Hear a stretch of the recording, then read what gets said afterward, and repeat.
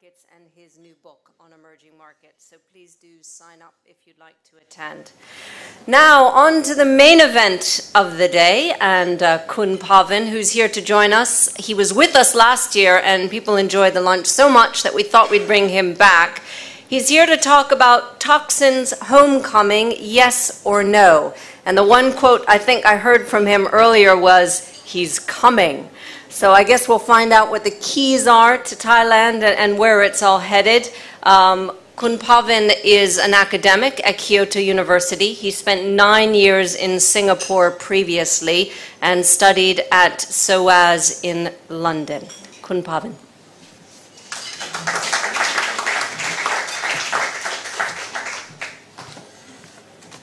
Well, thank you so much for coming.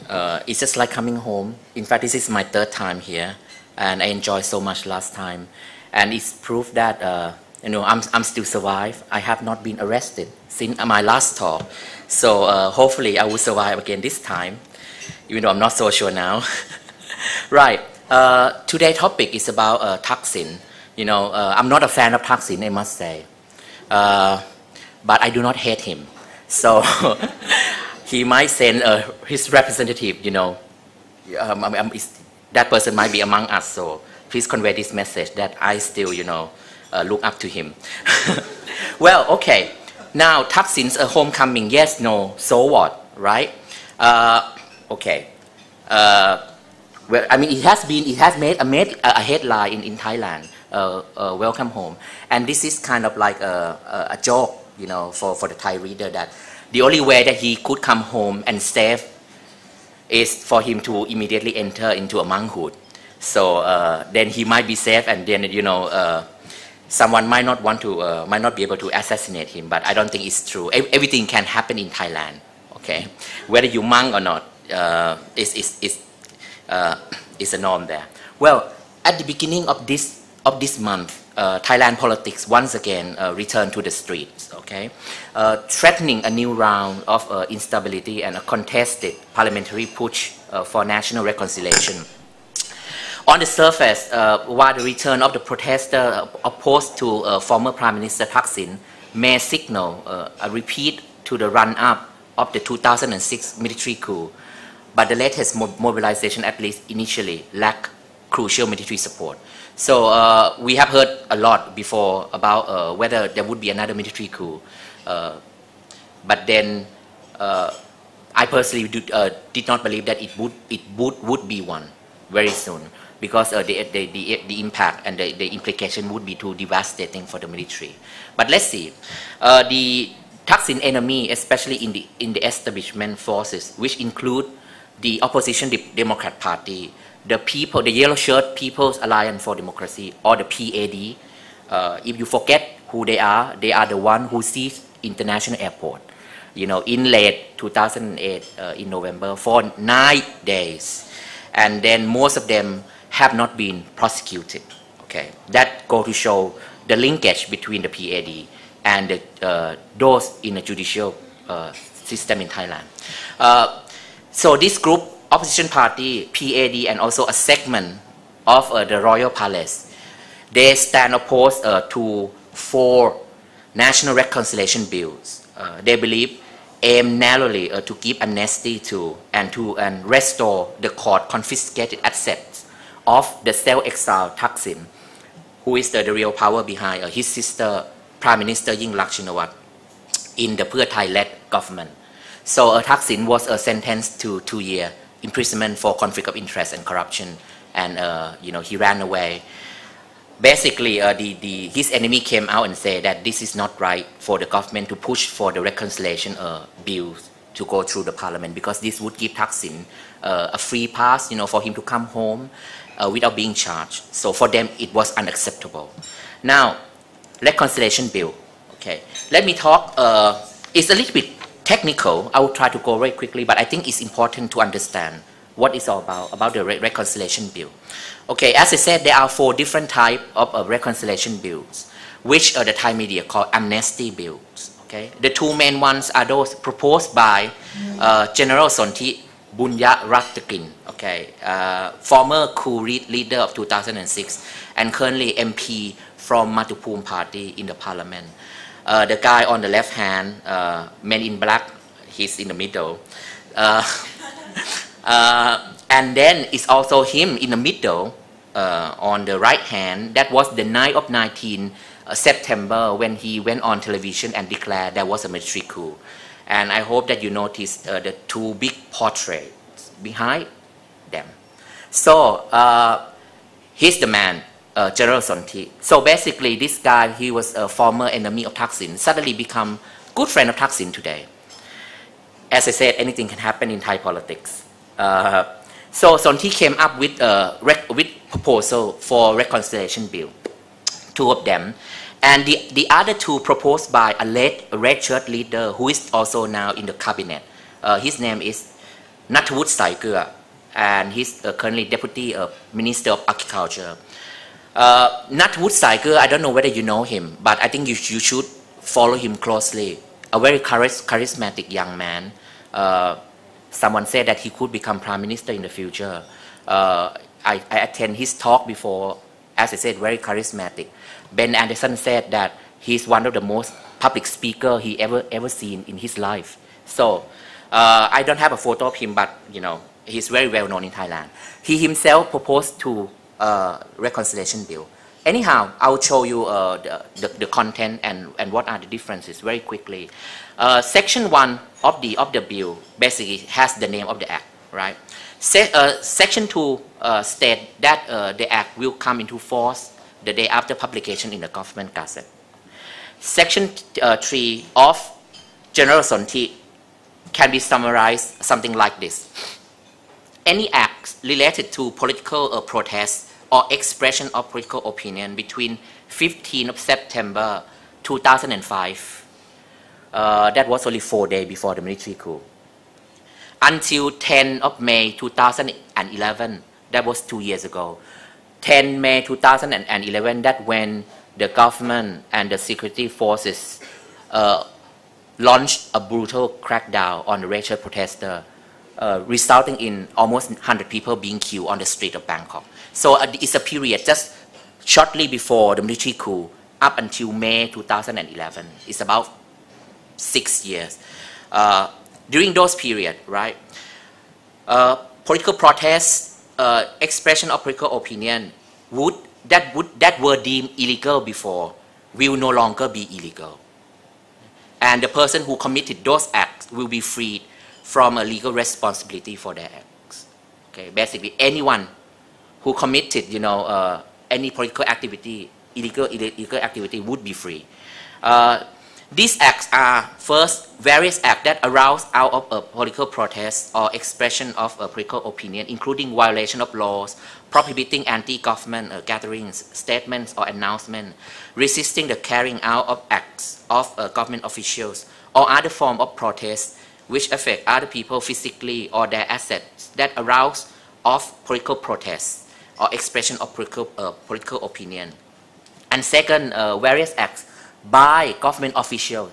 See, not only ordinary people, but this also cover the act by the government officials, including the military. Okay. So basically, the military who killed the protest can walk free too, according to this reconciliation bill. Various acts by government officials or other involved in preventing or suppressing political protests, expression of political opinion, or other related acts. This is Sonthi proposal. For Nattawut, the red shirt guy's proposal, slightly different. The difference is that the proposal exclude terrorist acts and acts that causing death. So the red shirt minister still want to, you know, the military to take responsibility for the killing of the red shirt. And that would involve some of the red shirt who also burned down, if you remember in May 2010, who burned down Central World. But that is still very controversial, such a controversial case, because we don't know who exactly commit the arson attack against Central World. Anyhow, okay, under Sonthi version, all protesters and soldiers basically get off. But there are so many things open to interpretation, such as, you know, what does arouse out of the political protest mean? Okay, and on this fact, it treats everything involved with the yellow shirt and red shirt protester as not being illegal. But it is again still open to interpretation on how broadly it will be interpreted and how related to protest such act must be. So if this gonna go through the parliament, the yellow shirt who occupy the government house for 9 months and also the international airport would also not be prosecuted. For the red shirt guy version, those who commit terrorist acts and acts that causing death won't get off. This is the main difference, although the wording throughout does differ slightly, and this may affect how broad the amnesty is for some offenses. And for the reference to the expression of political opinion, there's other questions too. For example, does this include those who have been prosecuted under Section 112, Article 112, which is lèse majesté law? Whether you consider them to be a political prisoner, whether those people who have been arrested during the period of the coup and May 2010, should they be also get off the charge? It's again very much open to interpretation. And one Pheu Thai, which is a ruling party, one Pheu Thai MP said that it would include those prosecuted under 112, and presumably for the reason of giving encouragement to the red shirt in jail. Most of them who have been charged for lèse majesté, surprisingly, they are member of red shirts, and this creates an image or perception of the red shirt being an anti-monarchy in Thailand. Okay, that's why I think there had been an attempt on the part of some member of the government to include political prisoners who have been charged for 112 to also be set free. This opened a way for the Democrat Party, opposition party, to criticize the government because the party will, it was a plan, it went so far to say that it was a plan to overthrow the monarchy. And the opposition party argued that, if you arrested someone who installed the monarchy and you eventually let these people go, these people will do the same thing once again. And that would lead to the decline of the monarchy. That's what the Democrat Party has been arguing. It will also depend on who interpret this act. And in theory, it could apply to 112 crimes, although in practice it may not, or it may be limited to only some lèse majesté cases. I don't want to go into detail because it's just too technical. Section 4. Once this act comes into force, for any person who is under investigation for acts committed per Article 3, the previous article, the person who has authority to investigate shall suspend the investigation. In a case, if the case is already in the court, then the prosecutor must withdraw the case. If the person has already been convicted, then the person must be deemed as never having been convicted. So if the person is serving a penalty, then the penalty must end and the person released. So this also involves ongoing trial, including those who has been already convicted. Section 5, any person affected by the acts of an organization appointed under orders of the Council of National Security. The Council of National Security is the governing body of the coup leader in 2006. After the coup tear down the constitution of 1997, when they staged a military coup 2006, this coup maker, this group of coup makers set up this governing body to rule Thailand for almost 2 years, and it was under the name of Council of National Security. Okay, any person affected by the acts of an organization appointed by orders of the Council of National Security or the Council Chairman, which is General Sonthi, right, which seized power on 19 September 2006, will not be considered suspect or wrongdoers, and the statement of Article 4, the previous article, shall apply. All related organizations will treat the person affected according to the rule of law. To cut this short, basically this one is for Thaksin, because this is about the coup maker trying to justify military coup that toppled elected government of Thaksin. And in the aftermath, I think there were many attempts of the Thaksin enemy to try to continue to justify any attack against Thaksin, including giving him a 2-year sentence, imprisonment for conflict of interest, and confiscated his asset in February 2010. I mean, almost 60% of his personal asset disappeared. So this is kind of a compromise for Thaksin. If the amnesty bill will go through, then Thaksin, then everyone will how to say, we imagine that the coup had never taken place. So Thaksin will just come back as an innocent man. Okay. 2 more sections. Section 6, the revocation of the political rights of a former executive of a dissolved political party will end, and those persons will be deemed as those whose right had never been revoked. This applies to the 111 Thai Rak Thai, which is an old party of Thaksin member, right? The member of Thai Rak Thai party, even though the 5-year ban is over. I will explain a little bit later.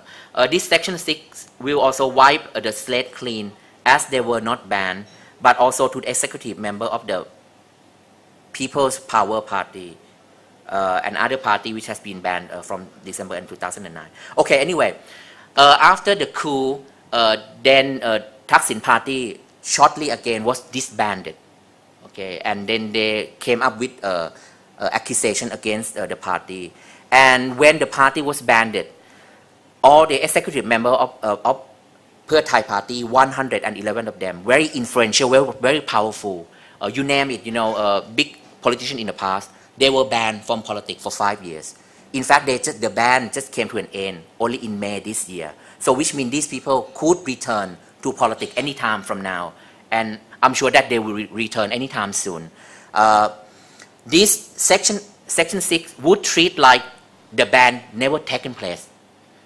That never happened. These people never been accused of anything, including the ban of another party, People's Power Party, in 2008. How can I say? You will not be able to kill Thaksin. Thai Rak Thai, disbanded.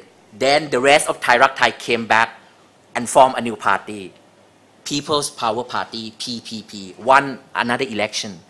Then they managed to ban PPP in 2008 and ban some more executive members.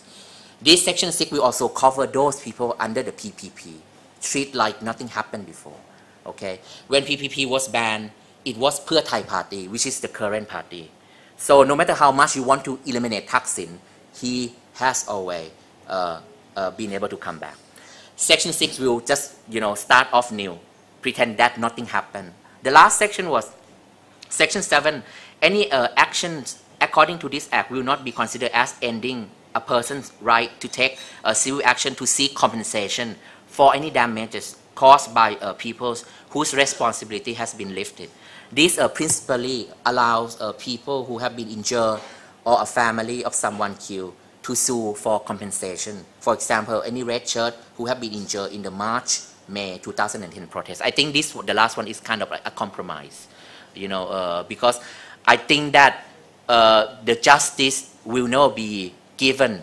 Justice will not be given to the red shirt, to people who lost their life. It will never happen anyway. I don't think the government have the guts to arrest key member of the army who ordered the killing of the red shirt. I don't think that will ever happen, because I think the current government is more interested in building a working relationship with the military and also the palace. So I think they are aware of this fact. Because of that, they would rather give money rather than to fight to give back justice. So basically, this is a compromise. Okay, out of this is the 4 bills that Thaksin apparently made an agreement with his enemy that it will have to go through the parliament at the beginning of this month, so that we will start again, right? And we were led to believe that it will go through, until there was an event later, and many people in Thailand call a judicial coup.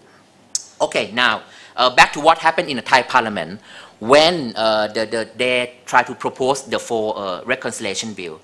What happened was that, at the beginning of this month, the Yingluck government attempted to rush the bill's passage, but it was upended when the Democrat Party violently disrupted Parliament, and the PAD, the yellow shirt, and allied multicolor street protesters surrounded Parliament to block the Pheu Thai politicians from entering the building. I could not believe that this would happen to Thai Parliament. This was the first time in our history. I thought that this somehow like Taiwan or anywhere else, South Korea, when they start to throw, shoes and this and that. But it actually happened, I think they were so desperate, the Democrat Party. And, the lady on the top left, she kind of pushed the House Speaker from the Pheu Thai Party. And then she basically dragged the chair away. And then the Pheu Thai Party came to rescue the chair. And kind of like a tug of war like that. And everything it was aired on television. Then they tried to push him off the chair. Then, one MP from Democrat Party threw the whole pile of paper at the House of Government. One was strangled at the neck. As you see, it's so funny and it's so entertaining for us. Okay, right. This is what happened in the parliament, right? As I explained to you, something very unexpected. Then, at the height of the commotion of all this, chaotic situation, the House of Parliament, the Speaker of the lower house has to call, bring the session to a close because he could not continue, and then it has to stop the approval of the bills. Then the Constitutional Court intervened, right? So the Constitutional Court stepped in and is ordered the Parliament to suspend the bills. The third reading, there are 3 readings. The third reading was the final one, until it could review a petition challenging the legality of a related charter change bills. So the Democrat Party protests against the bill, claiming that the bill is illegal and would like the Constitutional Court to intervene. Now, this is what I would like to emphasize. Thailand's court, Constitutional Court in particular, have played a prominent political role since 2006 military coup. Remember, in 2008, the court forced Prime Minister Samak Sunthoravet, also a Thaksin proxy, to step down on a very absurd ground that he was working as a celebrity chef while serving in office. Basically, while he was working as a prime minister, he also has a cooking show on TV. And the court argued that that was a conflict of interest. Because when he involved into a television, then there would be some sort of money, to reward him. But Samak said that he did this for free. He did not charge anything. Anyhow, they managed to find out that Samak himself, he went out to do some shopping, buy grocery to be used in the program. And each time the grocery would cost him something like 20 or 30 US dollars. And he might have some few pence and cents left in his pocket. They call that was a case of corruption. So because of that, because of this conflict of interest, you cannot find anywhere in the world. So he was forced to step down by the Constitutional Court. But then the PPP party nominated someone else to replace him, and they found a right person to do so, Somchai Wongsawat, who was Thaksin's brother-in-law. So the elite believed that they managed to use the court to force Samak to step down, but then they could not win Thaksin again because Thaksin keep coming back, appointing his own people into the top position.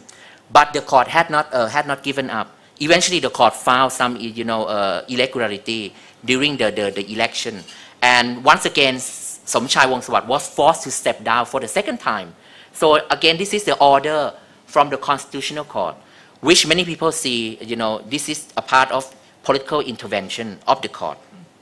So consequently, the party has to be dissolved And many people perceive this as another kind of coup, and they call it a judicial coup. You know, you don't need military coup, you don't need tanks rolling on the street, but we can do a coup through the Constitutional Court.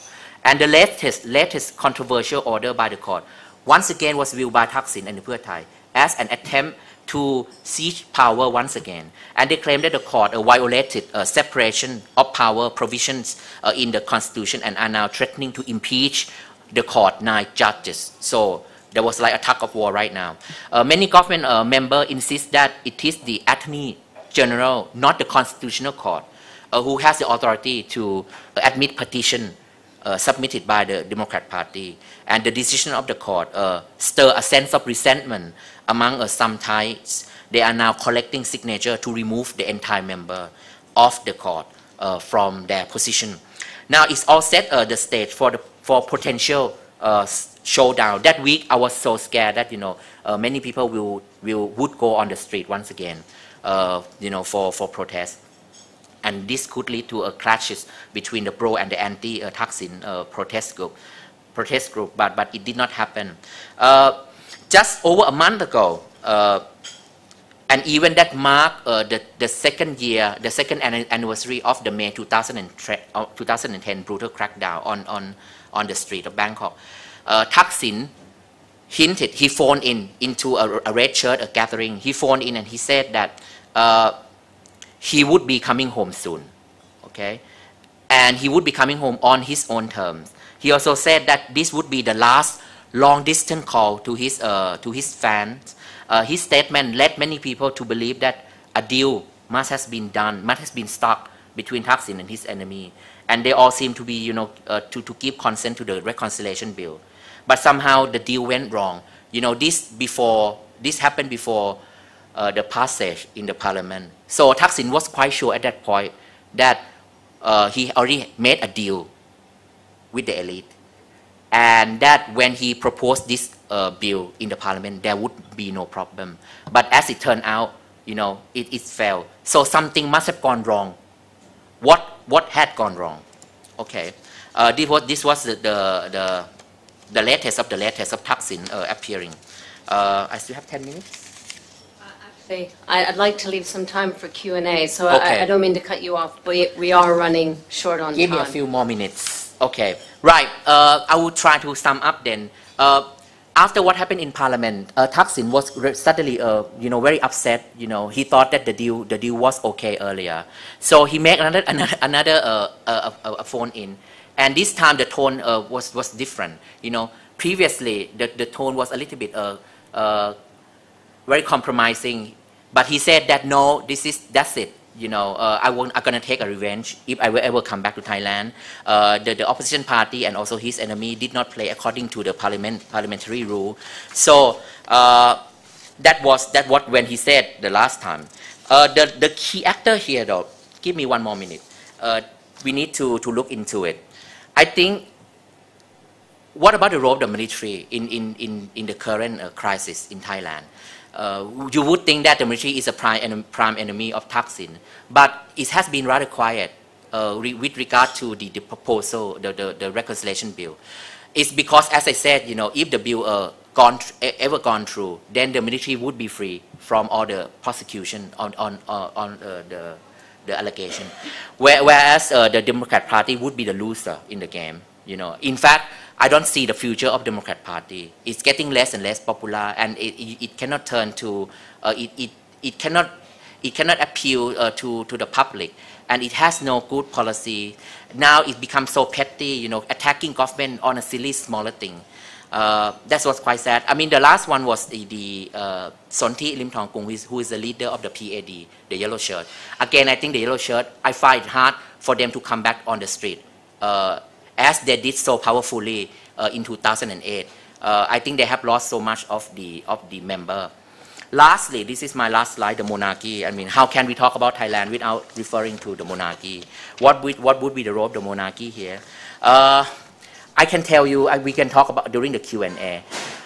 There's a mixed signal from the palace of whether how the palace have seen Thaksin this day. I think that the last appearance of the king at Ayutthaya, the old capital of Thailand, only just a few weeks ago. That was the first time in public after he has been hospitalized in 2009. It kind of like a strong message that the king is well and he would go out and about once again. He met with Yingluck in public for the first time in many months. Many people said that this is some sort of, a reconciliation between the palace and the government, which could lead to something, how to say, another kind of deal. I don't know what kind of deal, but this must have involved the upcoming royal succession too. Well, I'll leave it here, and I'm happy to take any question. Thank you so much.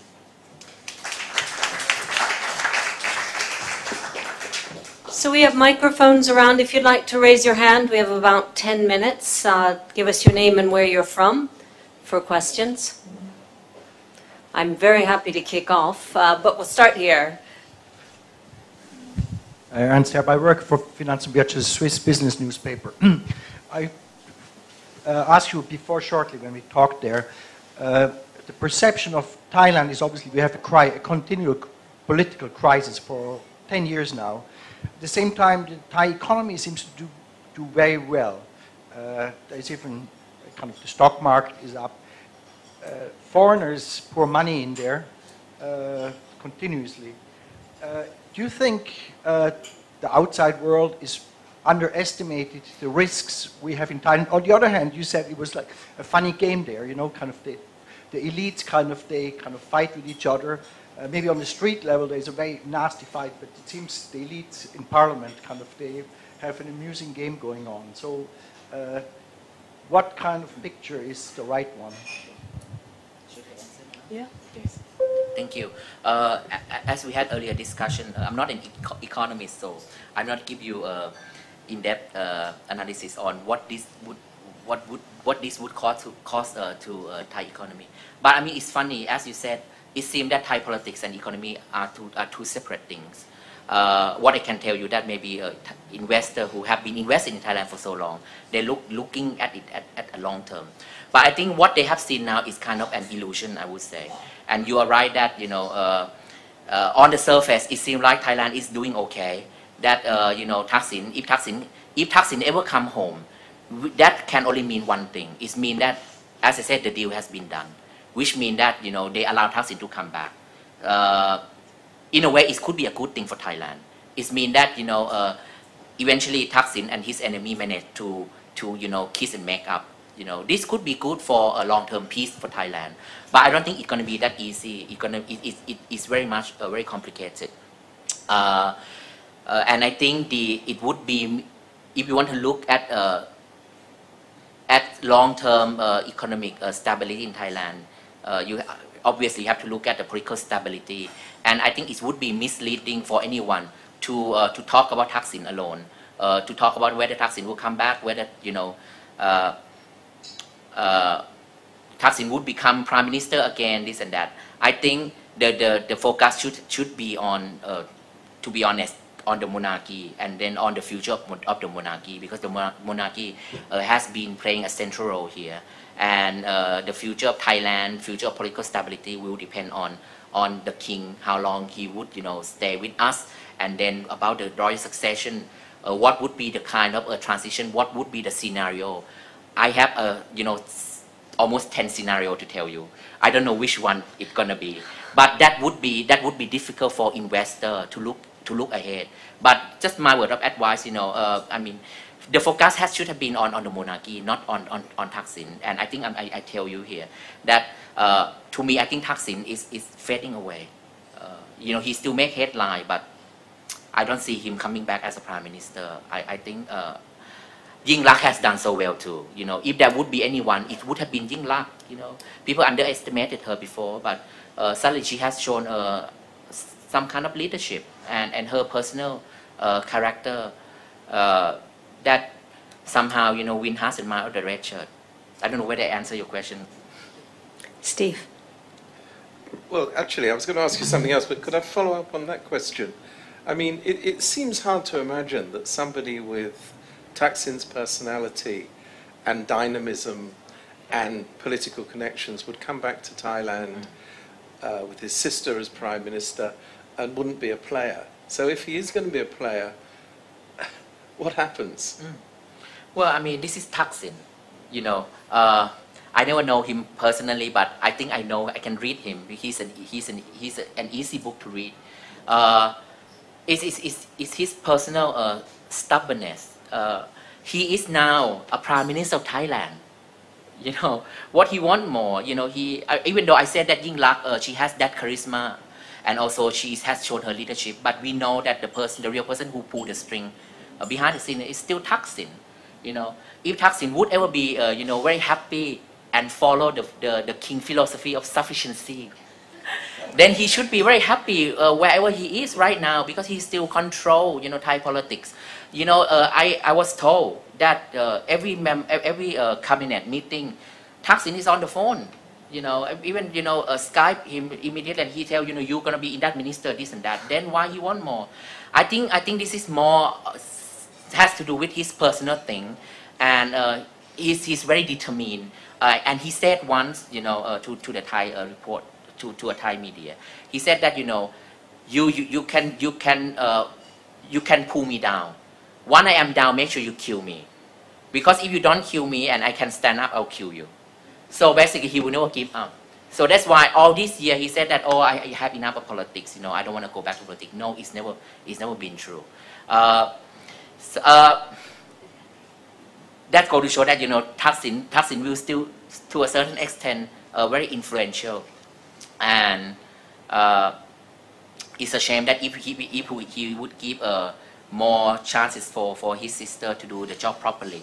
Then the one of the bad thing also, that because Thaksin is still around and he still show his eagerness to come back, he kind of put everything on hold. He keep the red shirt member and red shirt movement, he hold them hostage, you know, because with the Thaksin name, the opposition party can always exploit Thaksin for every single thing, to justify every single thing. In Thailand, we call, you know, they have this kind of Thaksinophobia.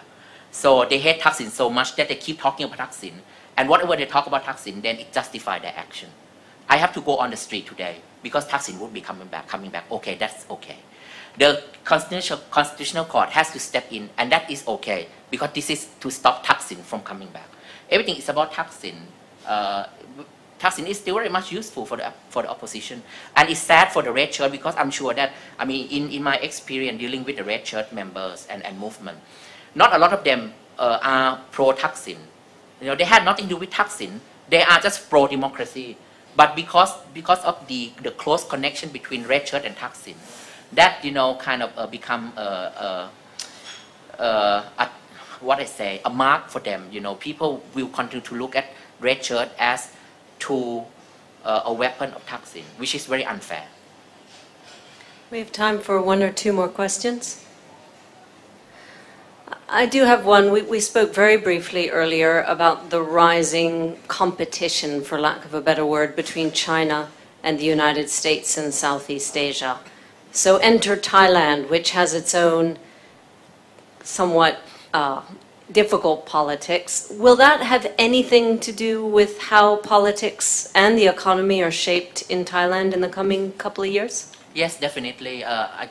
When it comes to foreign affairs, Thailand has engaged so much with the US and China, and it has been a war between US and China to win over Thailand, you know, so that they can gain a stronger foothold in the kingdom.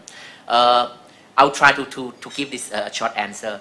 Relation between Thailand and US has gone a long way. You know, Thailand has been one of the main partner and also ally of the US in Southeast Asia. You know, since the Cold War, we are the first country in the whole Asia which signed an agreement, a military agreement with the US.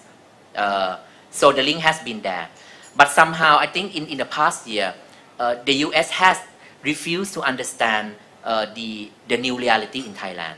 What I try to say is that the US still have this old same perception of the monarchy sitting on the top of Thai politics. If you ally with the monarchy, if you keep the monarchy happy, then your interest would be okay. But it's no longer the case, because as we know that, you know, the monarchy has been challenged by new actors, by Thaksin, by the red shirt. So I think the US still cannot adapt to the new reality, and that caused an impact on its influence in the kingdom. In the meantime, with the rise of China, Chinese has been more pragmatic and then has the right approach, interested in Thai politics but not intervening. And if you would take notice, the Chinese government would never say anything about Thai politics, would never criticize the military, never go out there and support the red shirt too openly. In the meantime, we have a Chinese ambassador Guan Mu, who has been in Thailand in and out for 18 years. He speaks Thai better than Thai.